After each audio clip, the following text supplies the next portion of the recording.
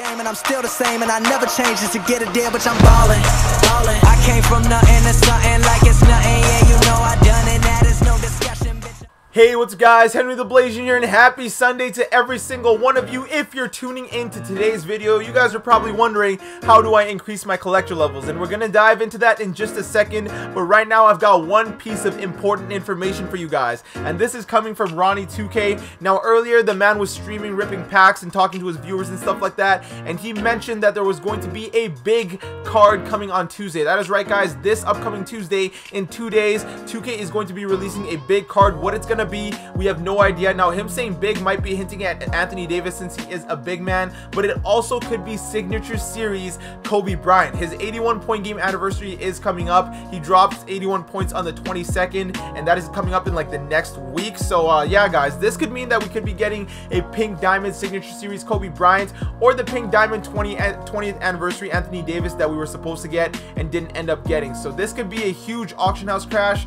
For that reason, I would recommend that you guys go ahead and sell some of your cards. I've already gone ahead and sold Kobe because I'm not taking the risk. If he ends up not being Kobe, then I could always just buy Kobe back, but I'd rather do that risk than have to sell my Kobe for like a quarter of the price. So in the end, it kind of balances out with it, but you guys are going to go ahead and decide what you want to do with the information. I just thought I should let you guys know. If I end up finding out anything else, I will make sure to let you guys know. But now let's go ahead and let's start talking about collector levels. So if you're tuning in the video, again, you guys want to know how to increase your collector levels. As you can see, I'm currently a diamond KIRILENKO, and I'm not going for this 100k, and I will explain that later in the video. But the best place to start when it comes to collector levels guys is starting at the uniforms. Now the reason for this guys is the uniforms are so cheap, and there's just a huge ton of them. If you look through here, some have 15, some have 24, like the freaking Knicks. I believe they have the most since that's like the biggest market, and the Warriors here have 18, the Lakers here have 16. If you count it all up,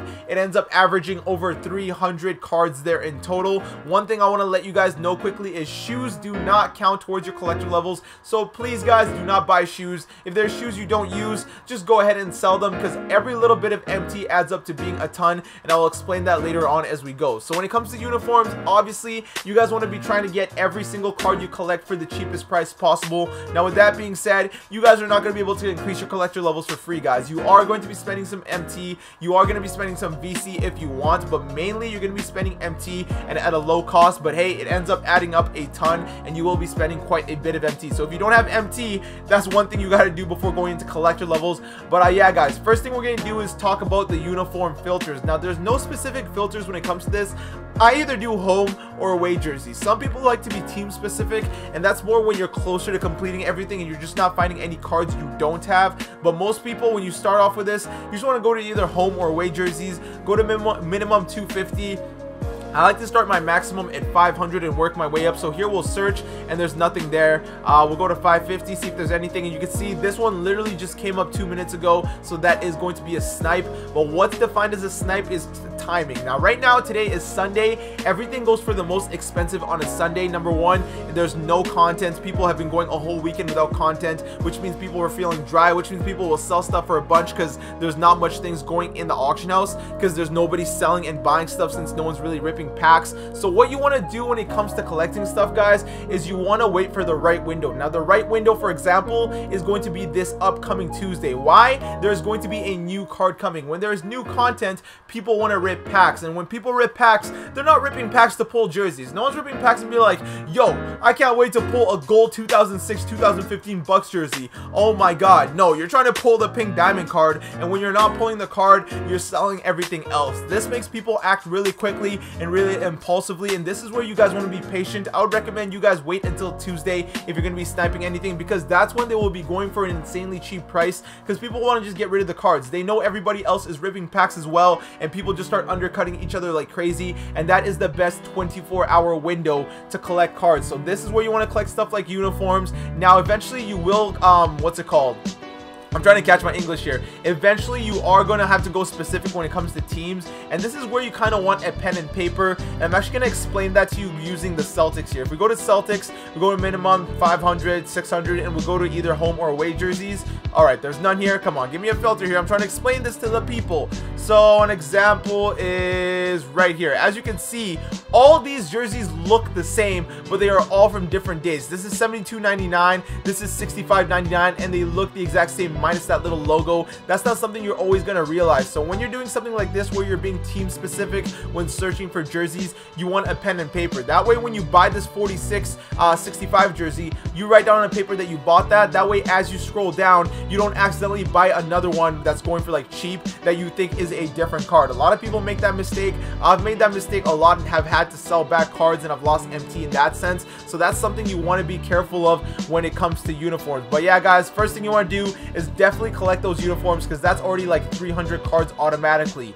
After the uniforms, you want to move on to the miscellaneous stuff. Now this is stuff like coaches, stuff like playbooks, and stuff like logos. I believe these logos you get from Domination. So Domination, oh, that's one thing I forgot to mention. Domination is huge for collecting cards. And why do I say that? Not only do you get these historic logos, but you also get stuff like these. The icon uniforms East and West. Again, East and West. That right there is already what, 120 cards. And then the logos here, East and West as well. That's another 60. So that's 180. And then you've got the courts East and West. So that's 240 cards just from doing Domination. If you haven't done Domination by now, I would recommend you go ahead and grind it out, because without all the tokens and MT and all the stuff you earn from Domination, it's going to be virtually impossible for you to be able to get to Andre Kirilenko. Now you can buy these jerseys, but them for free while earning MT playing Domination. I know Domination is boring, but every time you complete a Domination game, you're earning like 2 jerseys, a court, and a logo, so you're adding 5 to your collection every time. So why bother spending MT? That is something I just want to let you guys know. But if you've done Domination and you've done your uniforms, that's when you want to move on to the coaches.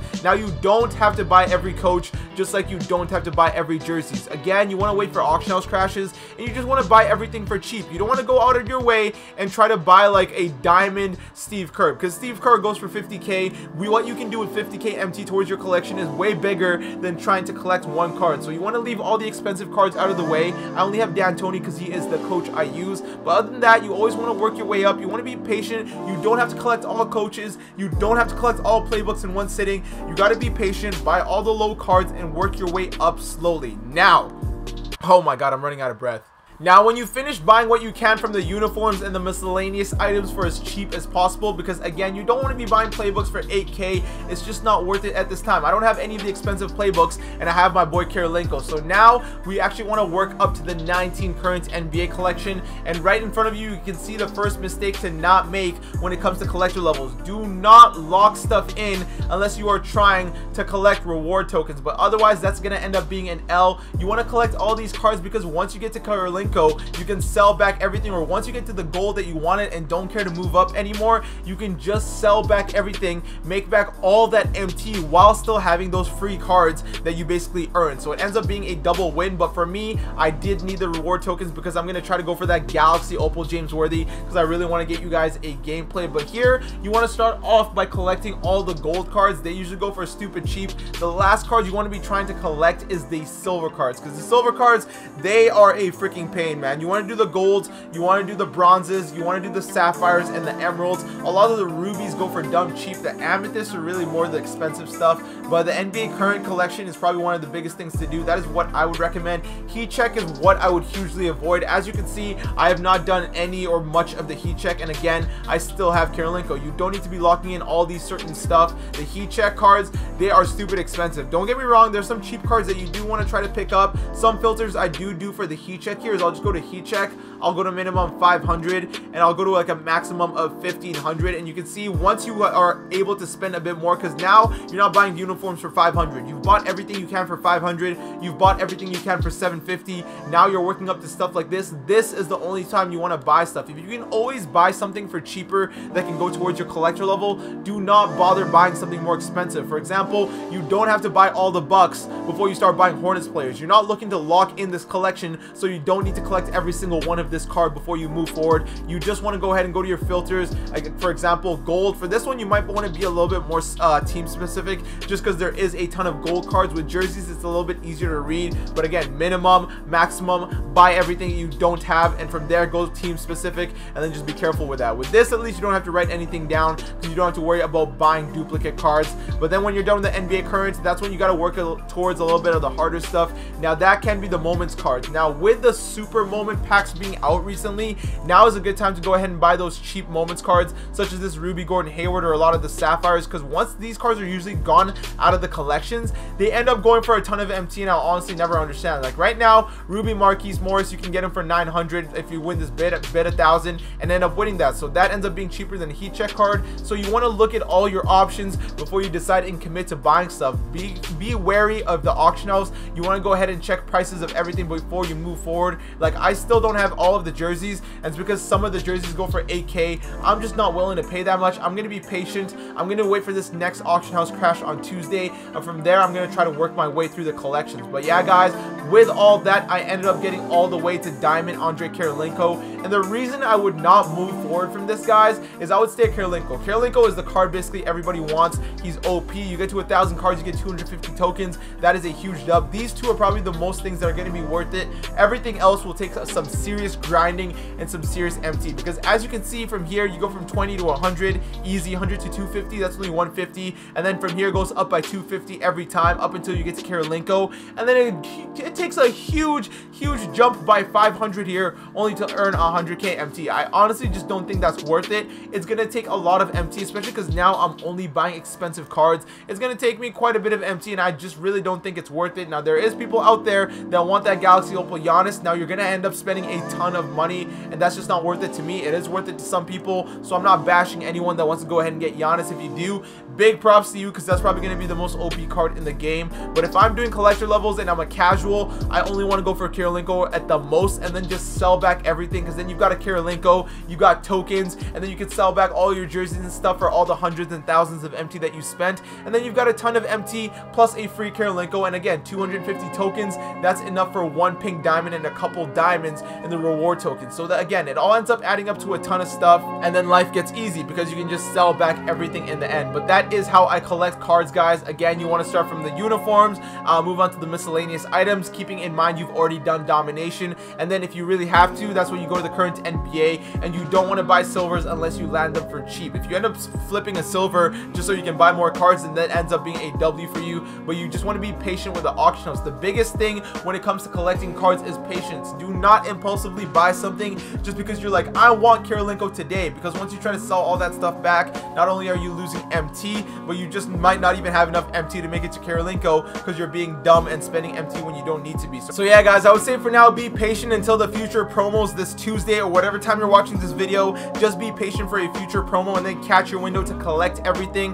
Now obviously another way to collect stuff is by getting lucky and ripping packs. Not something I really recommend, but if you have the money and you want to go ahead and spend it, they'll go ahead and get lucky. You can pull an expensive card, sell it, and then put it all towards collecting some more cards. So that's something to consider, because again, once you finish collecting Kirilenko and want to stop, you can just sell back everything and get back all your MT. Obviously you'll lose 10% because of that tax in the auction house, but hey, it's better again than getting nothing back. Do not lock anything in, because the only time you lock anything in is to either get a card or to get reward tokens, and you don't really want to be doing that because it's very easy to get to Kirilenko without doing that. And that is going to be all my information on how to increase your collector levels. I hope this helped you guys a ton. If you found that I was explaining something a little too vaguely, let me know down in the comment section below. I do like to help you guys, and I always usually try to reply to the comment section. But yeah guys, if you did enjoy this video, don't forget to leave a like, and for you new viewers, you know you gotta hit that subscribe button and join the Blasian Nation. I want to thank you guys for watching. I hope you all have an awesome day,